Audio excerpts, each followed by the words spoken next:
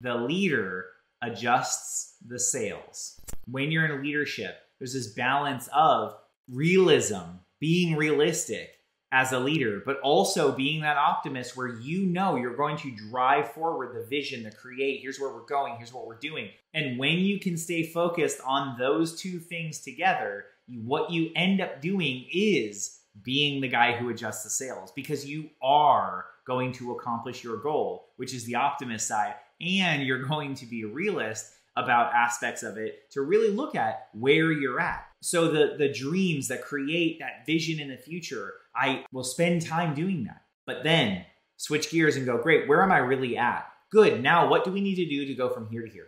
And so once again, this quote I think is so powerful. The pessimist complains about the wind. The optimist expects it to change. The leader adjusts the sails.